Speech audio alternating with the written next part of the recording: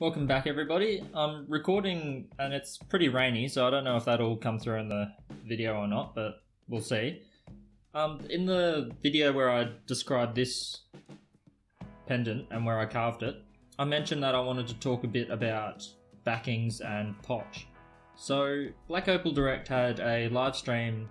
By the time this video comes out, it would have been last week, and in that live stream they were talking, well, people were asking in the chat a few times because they didn't get around to the question straight away, but they were asking a few times about how much potch he needs to leave on the back of an opal to be able to get a nice cabochon.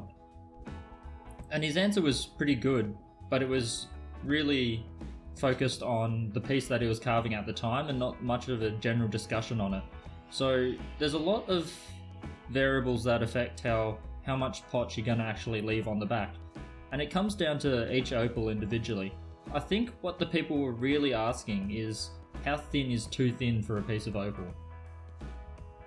So if you look around online, you'll see that most opals are kind of listed with their dimensions saying that the thickness at minimum should be about 2 mils.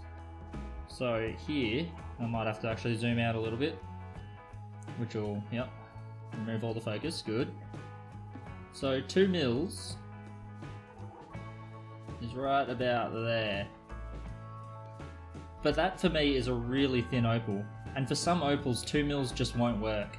So if you've got a crystal opal that you're seeing, that you can see through clearly, then 2 mils is going to make it so that the colour almost fades away and you'll see more of the back than anything else.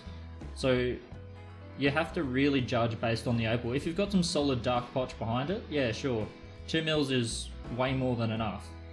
But if it's a crystal, or if it's got if it's a white backing, sometimes you just want that little bit more, and you want it to be at least 3 mils thick.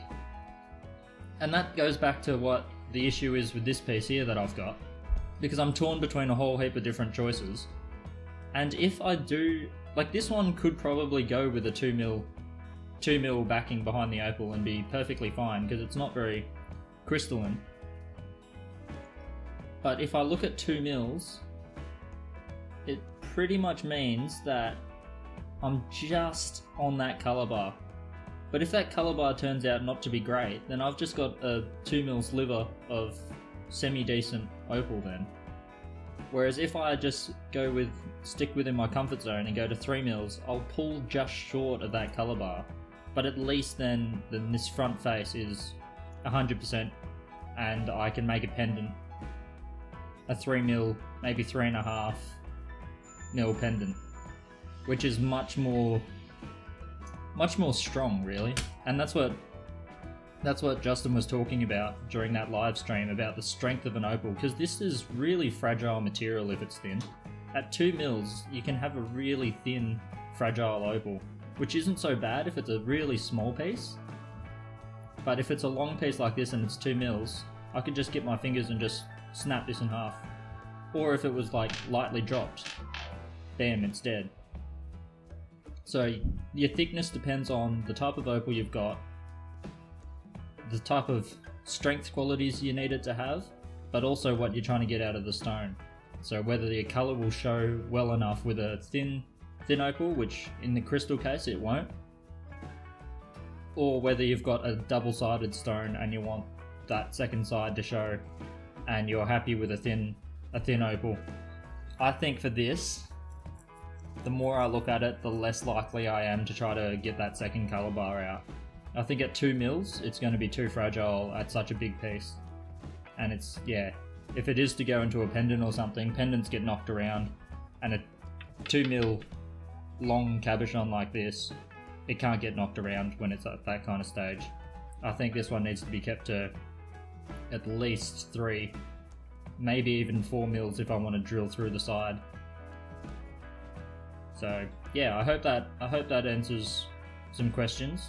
I have seen that question come up a lot in other videos online, so yeah, you've just really got to play it case by case and do what's best for the opal that you've got in front of your face. So 2 mils is pretty much the absolute minimum. Anything less than that and you're basically just gonna need to make a doublet out of it. And even at 2 mils you can make some doublets out of that if it's crystal material that you're just seeing straight through. So yeah, hopefully that helps some people decide on what they're going to do with their stones and how to get the best out of their stone. And yeah, I'll see you in the next video where I'll probably be reviewing a rough parcel or going on to another carving. Hopefully another carving, because this one's still got me eager to do more grey based stuff. I've also got a long-term project that I'm still working on, and that'll be announced in hopefully a couple weeks. I haven't been the best at the moment in terms of health, so I've been struggling to be able to record and carve or anything like that. I did get a corona swab though. If anyone else has had one, it's an experience. I came back negative, so we're all good. But yeah, they really dig into your brain to get that swab. So yeah, I'll see you all on the next video.